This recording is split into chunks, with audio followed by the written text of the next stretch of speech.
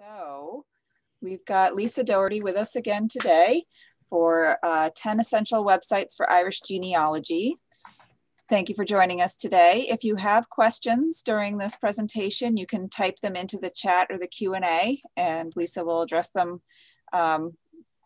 when it's a good time to do so. We will not be having a presentation in August. The next one will be on Monday, September 13th at noon, and that will be an introduction to ancestry family trees. So look for the sign up for that in our library calendar mid-August or so. And let's see, what else did I want to say about this? I think that's about all I had to say. So I will hand it over to Lisa. Okay, great. Well, welcome everyone. Thank you for coming today. And we're going to talk today about essential websites for Irish genealogy. The good news about Irish genealogy, and sometimes people believe there's not really a lot of good news about Irish genealogy because it can be fairly difficult. But the good news is that most of the basic records that you need for doing or working on your Irish family history can be found online. And this is something that has been done purposely because Irish genealogy research has such a reputation for being difficult, and for the fact that there's not as many records maybe for Irish ancestors as there might be for ancestors with other ethnicities. The Irish government has made an effort to put a lot of their records online to help people in their search for family. This is because when we work with Irish records, we have to work with lots of different types of records, because some of the basic records that we're used to, say, for working on ancestors in the United States, like 19th century census records or sometimes vital records, some of those things are not part of what we can find for going forward with Irish ancestry. But the good news is that a lot of these basic records are available online. So things that even 10 years ago you couldn't do online, you had to go to Ireland to do research, you can now sit in your home and research online. And we're going to talk about some of those websites today. There's a little bit more than 10 because I've kind of categorized them a little bit. So different categories of websites I've put together. And some of these websites are free and some of them are not free. So I have made it very clear which ones are which when we go through. So you can make the decision whether it's worth it to you to pay for the information that's available on that website, or if you want to work around it or do it a little differently. Totally up to you. Okay, so we're going to start with basics. And when we talk about Irish genealogy, it's really a good idea to start with the basics. I think in the minds of a lot of people, and especially those that don't have a lot of experience with researching Irish ancestors, the thought is when they find that they have an ancestor that was born in Ireland, they become very excited. And they think, wow, this is awesome. I really want to find out where in Ireland so I can go there and take a trip. And I think a lot of people make the mistake that when they find out that their great-grandfather Patrick Murphy was born in Ireland, they think, oh, now I can go to Ireland and find his birth record. Well, those of you who have been doing this for a while understand that if there's one Patrick Murphy born in 1850, there's 1,000 other Patrick Murphys born in 1850. So the point is that you really need to do your research in your ancestors' adopted home country before you start looking in Ireland. Because if you can't find it in an American record, you're not going to find it in an Irish record.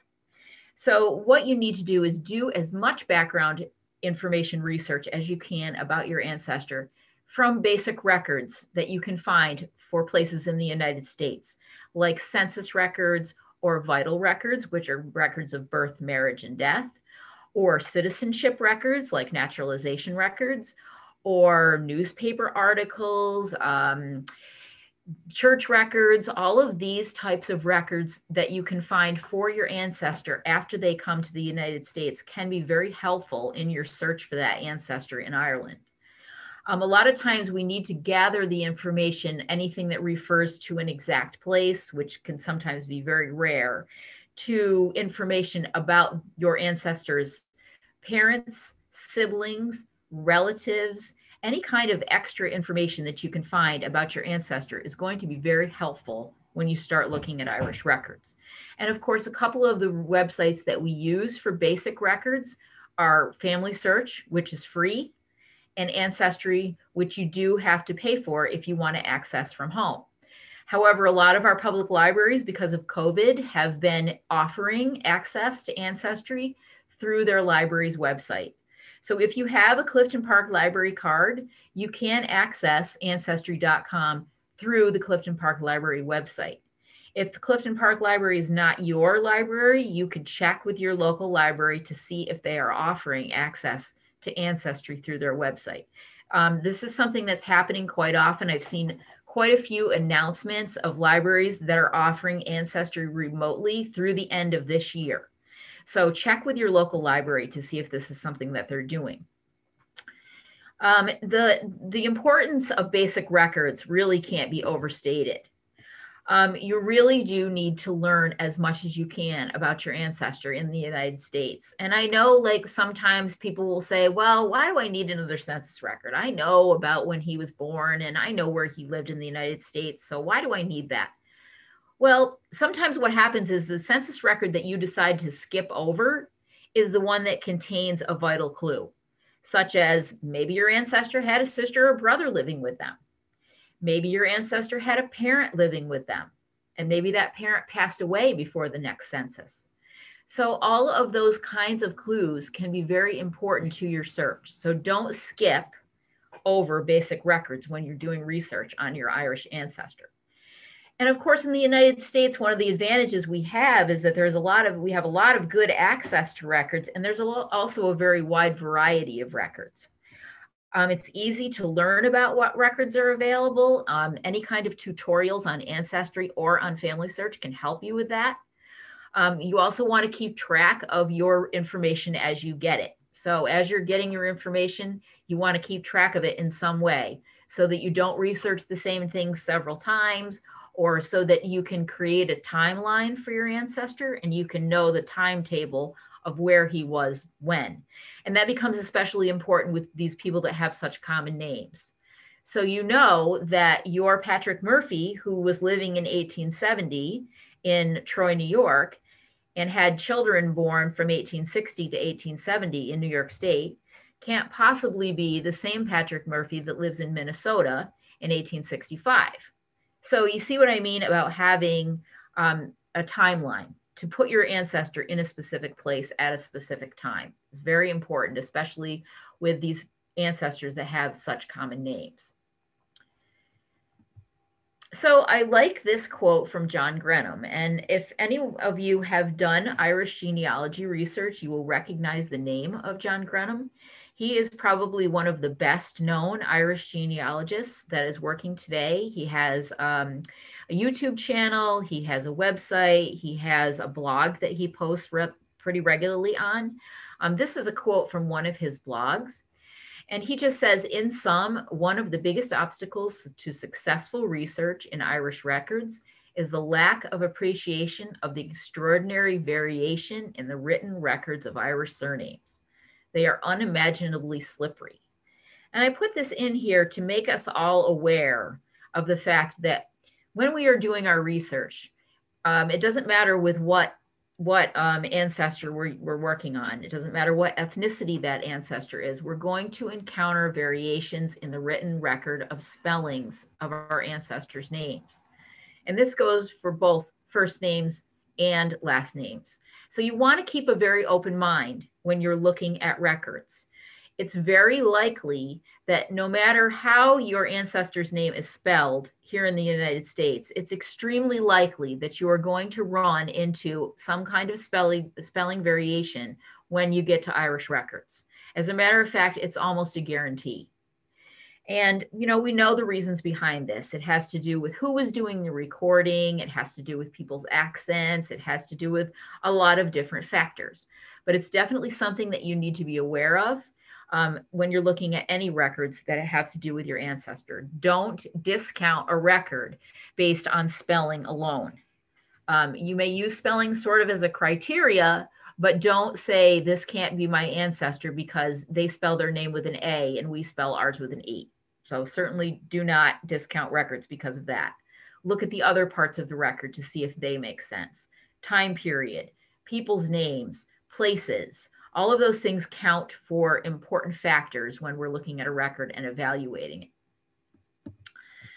All right, so moving on to more websites. The second website that we're going to talk about is Irish Genealogy Toolkit. Now, this is a kind of a how-to website. You're not going to find records on here on this website. You're going to find instead information about records and information about researching, information about places. So it's basically a general website for information about a lot of things having to do with genealogy. Irish Genealogy Toolkit is the name of the website, and Irish Genealogy News is the name of a blog, and they are both the responsibility of a woman named Claire Santry. And Claire Santry is in Ireland. She's an experienced family historian. She started this website to be able to educate people about records and about different types of research that people can do in Irish records. So if you have a question about what is something or where can I find something, this is the place to go to look.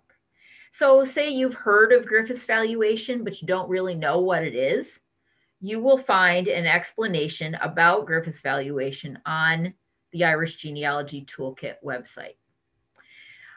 Claire's blog is updated fairly regularly. One thing she's very good at pointing out is when there are new records that come online. She's very good about reporting where the new records are located and how you can access them. She's also very good about letting people know when certain websites are going to be down and they can't be accessed for updates or that kind of thing. So she's very good at keeping people in the loop as far as what goes on with Irish genealogy. So it's well worth looking at her blog fairly regularly because you will get news that's pretty up to date about what's going on in the world of Irish genealogy. So it is a great website for learning about different things and also for keeping up with the latest as far as online Irish genealogy goes. So it's a really excellent website for those things. So speaking of John Grenham, we're going to talk about him a little bit here. He is the author of this book that you see on the screen called Tracing Your Irish Ancestors. It's been in several editions. It's probably even been updated since this picture came out. But this is sort of the thing that John Grenham is best known for, this edition of Tracing Your Irish Ancestors, which gives you lots of very detailed information about what records are available for what localities. So if you have an ancestor that you do know where they come from in Ireland, you can use this book to find out what records you can expect to find from that area. So it covers things like church records of all denominations. It covers land records. It covers directories, maps, all kinds of things that can be useful in the tracing of an Irish ancestor. The book is certainly worth it to purchase. You can get that on Amazon. Probably some of the local libraries also have it, but the companion website is called Irish Ancestors, and it's used to be under the Irish Times. But it is a good website, contains all of the information that's in the book, and any of the information about the resources can be accessed for no extra cost, so it's free. What isn't going to be free are detailed reports about certain places. He has something on the website where you can put an Irish surname in, and he will show you on a map where all of the families with that surname lived in the mid-19th century. So that's a really great tool. I use that a lot for if I have an unusual surname that I'm working on. It doesn't work so well for the popular ones. Like it doesn't work so well for names like Walsh, which is my surname. They're everywhere, all over Ireland. So that isn't really going to help you. But with more rare surnames, it definitely will help you to pinpoint an area where they could be from. So that can be very helpful. I was just working on a family, and the last name was Hoy, H-O-Y. And I was able to use the surname finder to find areas where these people would likely be from in Ireland. So that's a very useful tool. That's going to cost you a little bit to use, but the maps And the information pages about the records, those are free, so you can use them at any time. This is just a sampling of some of the things on the website. That, as I mentioned, the surname distribution maps. Also, there's a lot of listings of surname variations. So we talked about the spelling and the variations. So this is also a good place to look up those surname variations. The maps showing the civil and Catholic parishes for each county, again, very useful.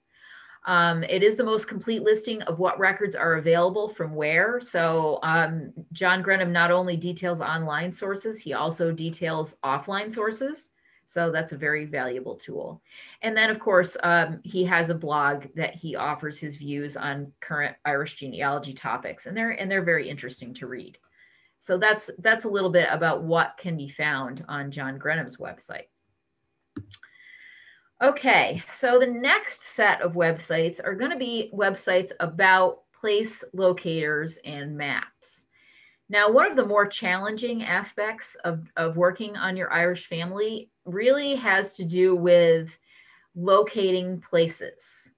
So sometimes you can be very lucky and you can get an indication of a place name from a source in the United States, like maybe your ancestor's gravestone has the name of a place on it, or maybe your ancestor's naturalization record gives a town of birth, or maybe a death record.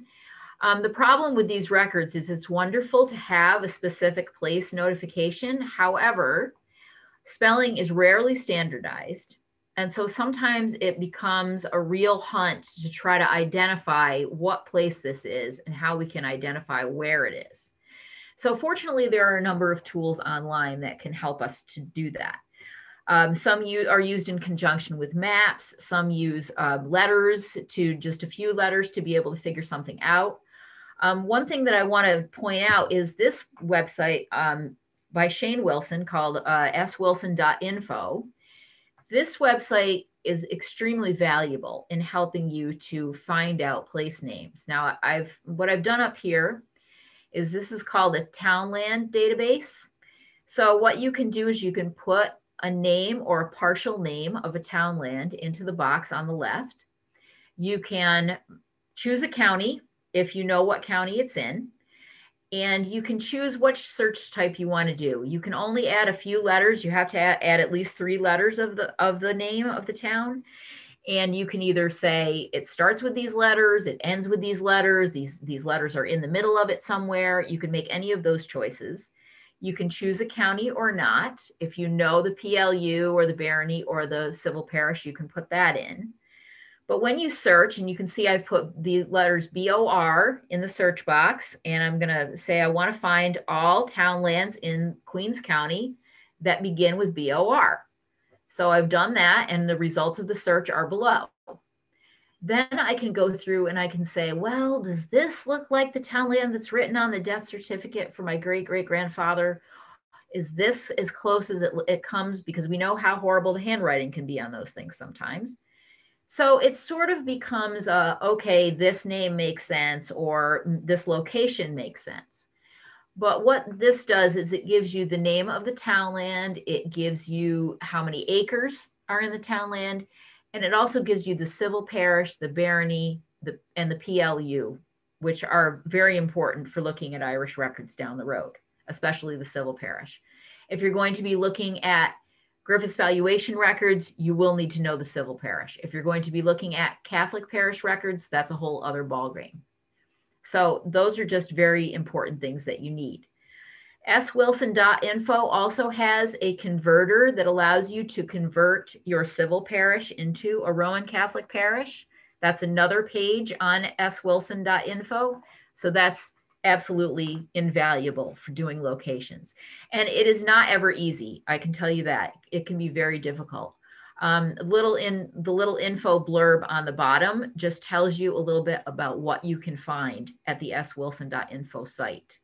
So it's definitely worth your look. And if you are trying to figure out place names, it's a great resource and it's a wonderful place to look. The other thing that sometimes we have problems with when we find a place name, we don't know what it is. So if we say we find a place name in the United States and we see Troy, New York, well, if we're familiar with New York, we know that Troy is in Rensselaer County and that's in New York. So we know those things off the top of our head. Unfortunately, when it comes to Irish place names, most of us don't have that kind of familiarity. So what we need to first do is determine, what is this place name? Is it a barony? Is it a parish? Is it a townland? If it's a parish, is it a civil parish? Is it a Catholic parish? We just don't know. So we have to sort of make some sort of determination. And that's what a lot of these search engines will allow us to do. They will allow us to figure out what exactly is the place name that we're interested in and looking at. These websites will make an attempt to standardize spelling, but the spelling is only going to be standardized within the website. So you may be seeing a spelling on swilson.info that may be a different spelling from one of the other websites. Again, there is really no standardization. Even up to this day, the spellings still vary very greatly. A lot of these websites will provide information on where exactly the place it is. So if you're looking for a place called Ballygowan, you know it's, by looking at a map, you know it's the Ballygowan in County Galway and not the one in County Wicklow. So that's just an example. And these websites, a lot of them have both modern and historic maps. So you can see the place where your ancestor lived in a historic context, but also in a modern context. And we'll be talking a little bit more about that in a minute. Okay, so a free website that you should be aware of is called Irish Genealogy. Now, this is a website that has been put forth by the Irish government, and it contains some very useful records. Now, one of the things that it contains that is for use for everyone generally is the Irish civil registration records. So the civil registration is the registration of births, marriages, and deaths. It covers the entire country. It covers the entire island of Ireland. So it also covers the north. It just does not just cover the south. It covers the north up till 1922, which is good because that's pretty much where you're going to be cut off as far as being able to access these records. So anything before 1922 can be accessed on this website. The other thing that should be mentioned is that civil records began to be recorded in Ireland in 1864. So it's earlier than in New York State, but later than a lot of us really need, because a lot of our ancestors may have already left Ireland by 1864. So it may not be of use for our direct ancestors, but there's a very good possibility that your ancestor, even coming to the United States, may have left relatives behind in Ireland who stayed there. So it can be useful from that point of view. It also has some church records. This is one of the strange things about Irish genealogy, is that some things are available on some websites and other things are available on other websites. It doesn't seem to make a lot of sense. If you are researching Irish ancestors and you use these records a lot, then you will get used to it and you will get used to knowing where is what. So it won't be confusing any longer. But basically, this is sort of the synopsis for what's available for free on irishgenealogy.ie. If you have ancestors from Kerry or West or Northwest Cork, which is the area that borders County Kerry, and Dublin City, Roman Catholic, then any of this website's going to be for you. Those records won't be available anywhere else. Also, some Church of Ireland records here, and I just noticed that Carlo is spelled incorrect, so I got to go fix that. But those records for Church of Ireland are available on the website. And as I mentioned, the civil registration. The civil registration, it says 1845 to 1965. The indexes are available for those years. 1845 was when registration of Protestant marriages began. So from 1845 to 1864, we have records for Protestant marriages. We don't have Roman Catholic ones. Those start in 1864. So if your ancestors are Roman Catholic, you will not get any kinds of records about them before 1864, unless they married in a Church of Ireland church, which is totally something that could have happened. You not only have the indexes, but you also have the actual records for most of these years. You just have to check with the website to see exactly what's there. So there are the actual images of the records on the website, and it's incredibly helpful. All right, so with more records, we can use rootsireland.ie. This is a pay website, so you do have to pay for access. You do not get any images of records on this website. All you are going to get is a transcription. The source of the records on the Roots Ireland website are the records of the county heritage centers. So in the 1980s, the late 1980s, the Irish counties each set up a heritage center meant to help people with locating their Irish ancestors. And back in the day, they had a mail-in service where you could fill out a form and you could mail in your form and your check, and they would do research in their databases for you. When they were set up, when the county heritage centers were set up, they set up computer databases based on local records. So local people went into the local parish records and they transcribed the local parish records and they put them in a database, which each county heritage center has. So the source of this information differs slightly from the source of other information that we're going to talk about shortly.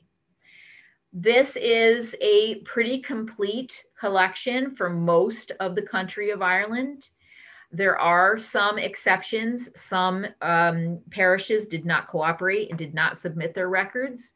So it's going to come down to knowing exactly which parish you are dealing with. So again, you're going to be seeing things on this website that are transcriptions. They are not going to be images, only transcriptions. You can use the database as an index to online Catholic parish records from the National Library. We're going to talk about the National Library website in a little bit.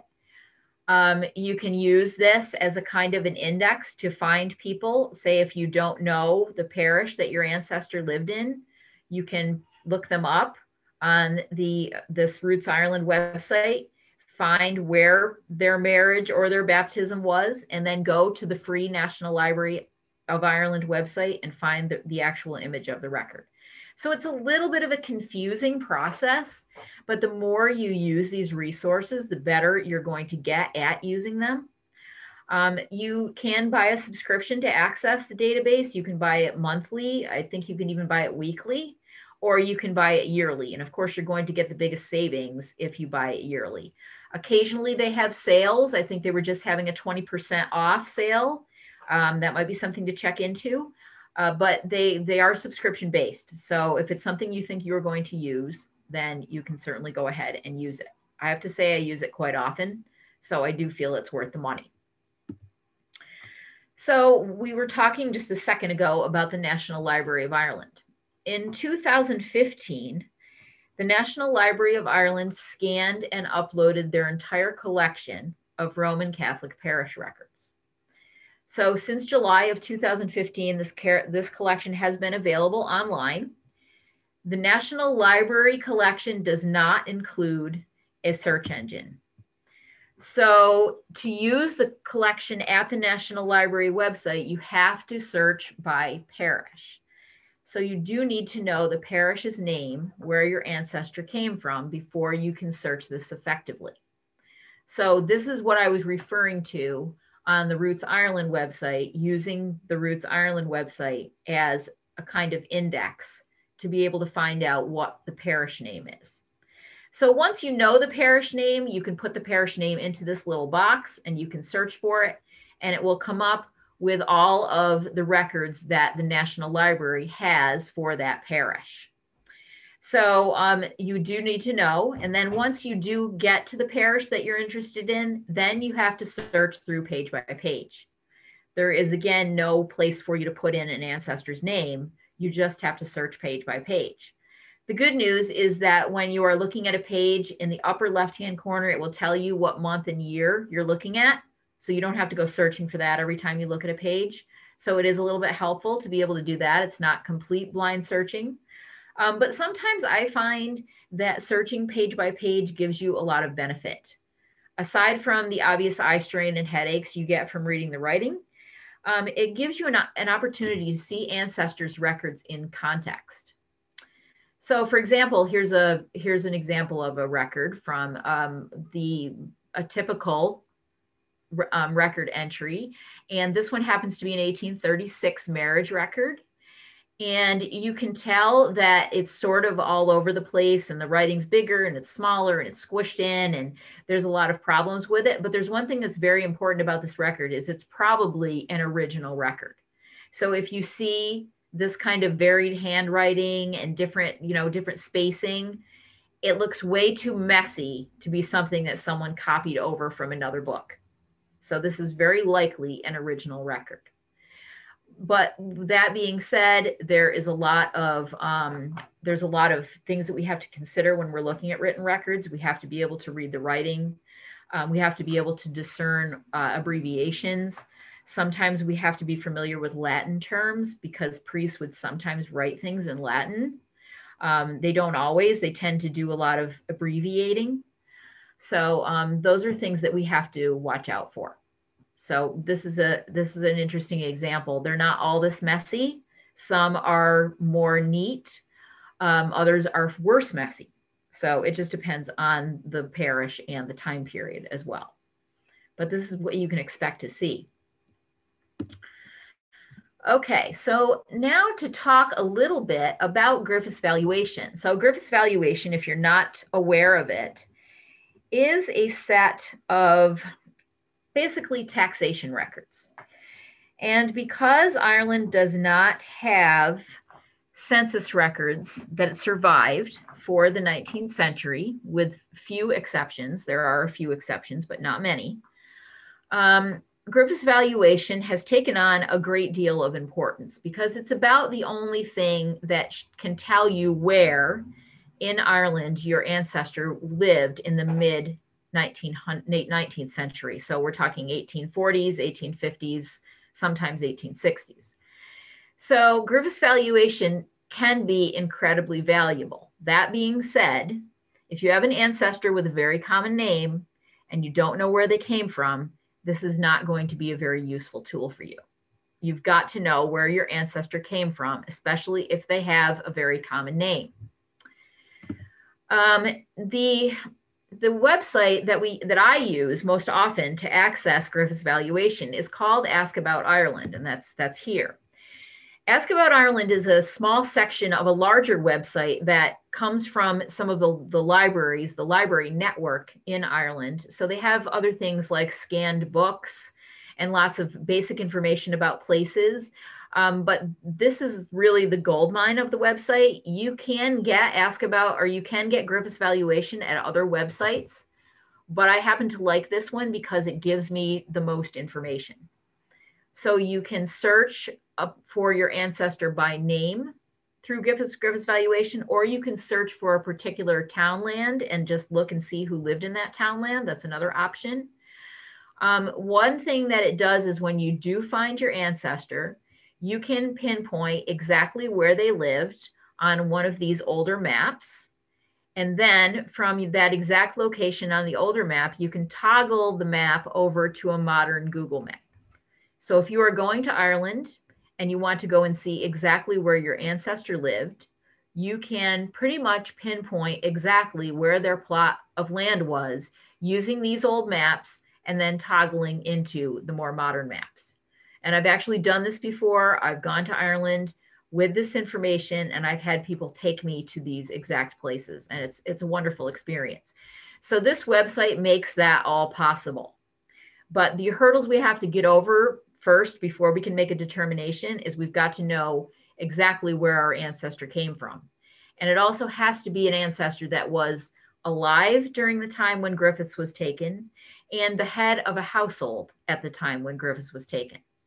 So if your ancestor came over here as a child they're probably not going to qualify for having a listing in Griffiths, but maybe their father would. So you do need to know the name of the ancestor who was living at the time of Griffiths. And it is only going to tell you the head of the household. So it's not going to tell you that Patrick Murphy was married to Mary Sullivan. It's only going to tell you that Patrick Murphy lived in this certain place. So you really have got to do your homework first and know where your ancestor came from. And sometimes we do a little bit of back and forth kind of things like, well, this could be him, but this maybe not be him. So there's a lot of digging that needs to be done. The real strength of this website and using Griffiths valuation here is absolutely the maps, because it gives you a good sense of how much land your ancestor was occupying, what kinds of things they were doing as far as farming goes, what the terrain was like. Was it hilly? Was it rocky? That sort of thing. It also lets you know a little bit about what types of buildings were on that holding. So it will say things like it had a house, it had offices, which is what outbuildings are described as. Outbuildings such as barns and sheep pens and chicken coops and things like that, they are described as offices. So you will know what types of things your ancestor had on his property that he was occupying. In most cases, ancestors did not own the property that they lived on. Those were owned by landlords. Sometimes you will see the landlord name listed next to your ancestor's name. At the very least, the person listed next to your ancestors would be the one that they were paying their rent to. So whether it would be the actual owner of the property or someone who was a middleman. But it does give you quite a bit of information about the areas where your ancestor was living. So this is absolutely something that's worth looking into. All right, so another great website for Irish genealogy is Find My Past. A lot of people in the United States have not heard of Find My Past. It is a UK website, so it's much better known. It's sort of like the UK Ancestry in a way. They have a heavy concentration on British Isles records, but they also have a lot on Ireland. They have a lot of unique record sets for Ireland that you can't find anywhere else. Oftentimes I'll just go in to Find My Past and I'll put my ancestor's name in and see what comes up and hope that there's something interesting in there. Some of the things that they have, which is really very useful, is the petty sessions records. I think are great. They're basically court records which detail all kinds of petty crimes. So they're exactly what they say, petty. You can get everything from livestock straying onto other people's lands, to people cutting fences, to drunken fights, all kinds of these little sort of insignificant crimes. It's very, I almost always will find an ancestor in those records. And again, it comes down to being able to identify the name of the ancestor and the location that they lived in. So that's the most important. There are some landed estate records where you may be able to find your ancestor listed as a tenant on one of these big estates. I use the newspapers database quite often because you can find information about your ancestor sometimes in the Irish newspapers.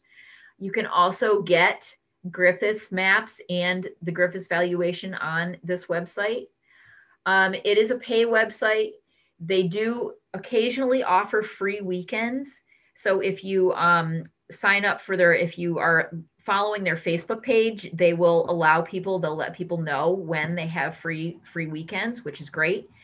Another thing that's a really great resource on this website, if you have ancestors in New York City, is the Manhattan area diocese Roman Catholic records are available on Find My Past. So churches from Manhattan are available. You can find some for Westchester County, some for Ulster County, some for Dutchess County. Very, very good resource for those records. Some have images attached to them, others do not. But it is a wonderful way of finding some of those Roman Catholic ancestors that lived in New York City. So that's a really great resource. Here's an example from the Petty Sessions records. And I just had my eyes dilated this morning, so I can't read what it says, but it's an example of those kind of petty crimes that were brought into the courts, and it will tell you who's involved in the case, who is the accuser, who's the accused, what was the crime, when it occurred, where it occurred, and what was the result of the little trial that they had. Usually it amounts to fines. Sometimes you'll find that people will be jailed for things. But it's very interesting because it offers an insight into what life was like back in 1854. So it's really very interesting. All right, so another free resource, which is great, is the National Archives of Ireland. So this is different from the National Library. This is the actual archives. A couple of things that I use the archives website for. We just got done talking about Griffith's valuation. There is an earlier set of land records. They're called the tithe allotment books. Those date from the 1820s. Those are available on this National Archives of Ireland website, and they're free, and you can search them. They're not as detailed as Griffith's. There's a whole bunch of people that are excluded from the tithe. Basically, if you lived in a city or a town, you probably aren't going to make it into the tithe because you had to have 1 acre of land or more.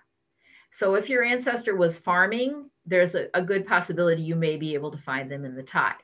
If your ancestor was a blacksmith in a village, you probably will not find them in the tithe. But again, it's a set of names and locations. It isn't going to tell you very much about the ancestor. It's just going to tell you that that's where they lived. But it can be very useful. The other thing that I use this website for is the 1901 and 1911 census records.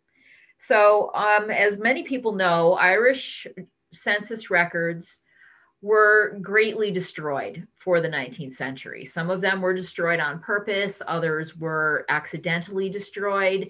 But the bottom line is there really is very little remaining of any of the censuses for the 19th century. The earliest complete census for the entire country is 1901. And we also have access to the 1911 census. There was not a census taken in 1921 because that was a lot of civil war going on at that time. The next census was taken in 1926. There has been some talk of getting that released early because there's a 100-year privacy law. But at this point, it's looking like it's probably going to be 2026 before it finally gets released. So the 1901 and 1911 censuses can be very useful. I know at first when they came out, I thought, well, you know, all my ancestors were gone by then. What use are they to me? But I was able to find my great-great-grandmother's brother still living in Ireland in the 1901 census.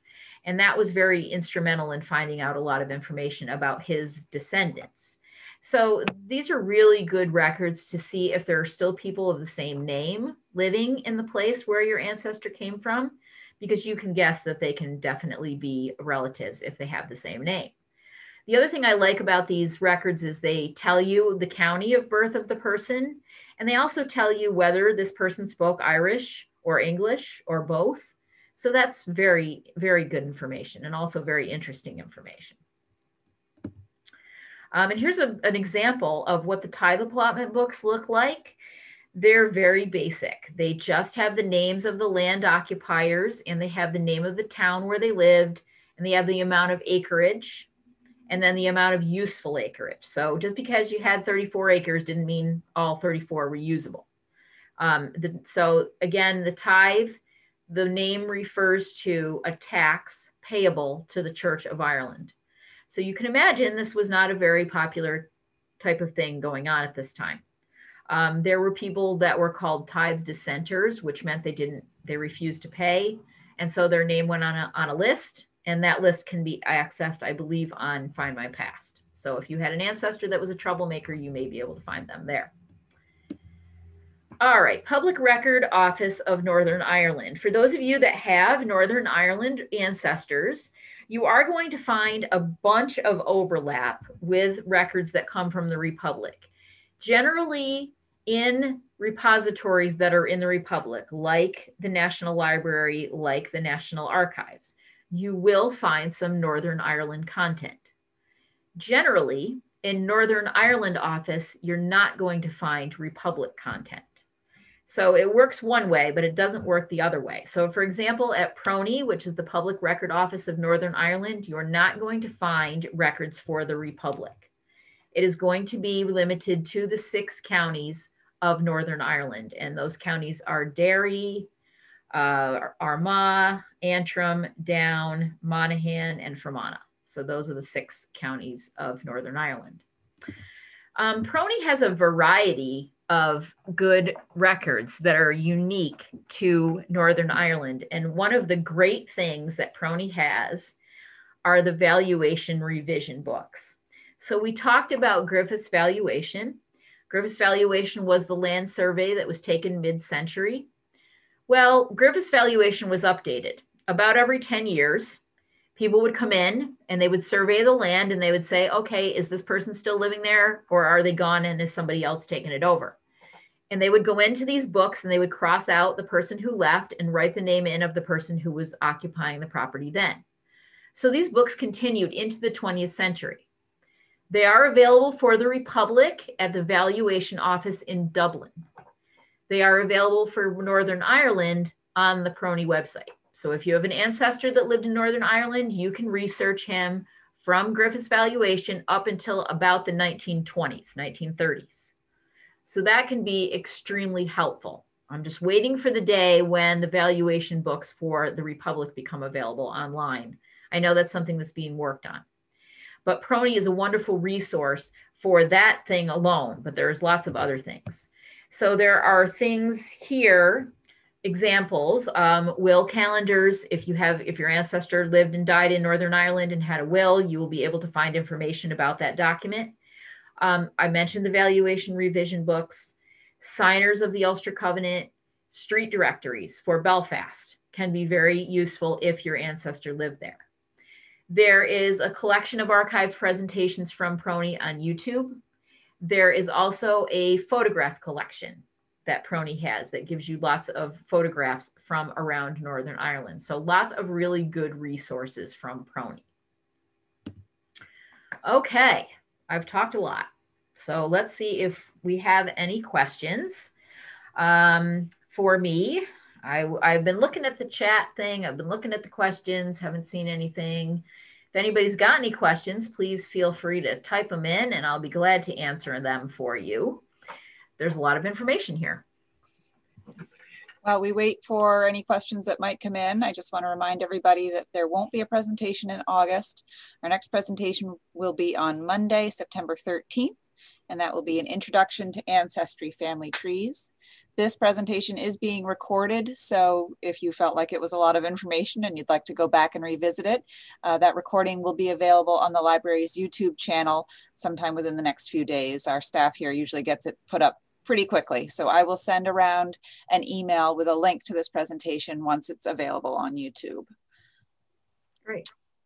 So if you have a question that you think about later on, feel free to send me an email. I'll be glad to answer it for you.